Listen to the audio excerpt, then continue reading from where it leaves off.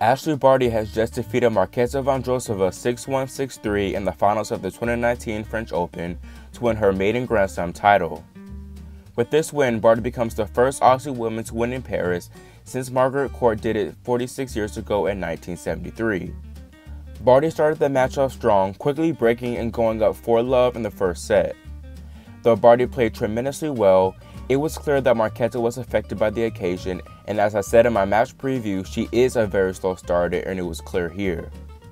Barty's slice and dice game with her backhand caused a lot of trouble for the Czech, as well as that dangerous Barty forehand. In the second set, Marketa began to serve a lot better despite being down an early break, and stuck with Barty for the most part, actually holding her serve relatively comfortably.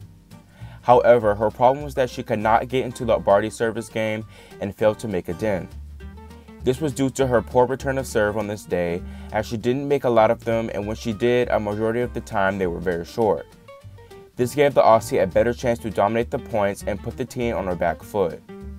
In my preview, I also said that Marketa needs to have a steady, consistent game to weather the Barty storm, and Ash does have tendencies to fade away in some parts of the match. She, however, did not do this, and Marketa was the one who was more error-prone, hitting 22 unforced errors to just 10 winners. After the match, when interviewed, Ash said that she played the perfect match, and I could not agree more. She didn't necessarily play the best tennis that her potential holds, but she did what she had to do and played the match perfect for her opponent. She knew Marketa would be nervous, so she made sure to get an early start, smothering the team, then had a strong service game for the entire match, preventing Marketa from getting back into it.